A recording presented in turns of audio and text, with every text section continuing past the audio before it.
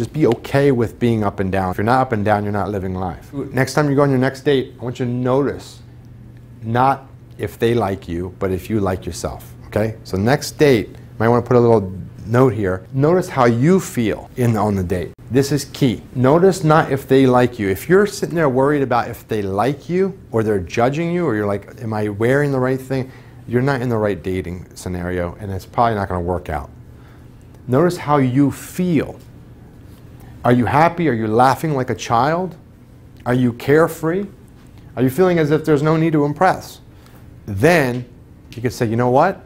I want another date with this individual. And it might go somewhere. And guess what? If you continuously feel that way, you got a winner.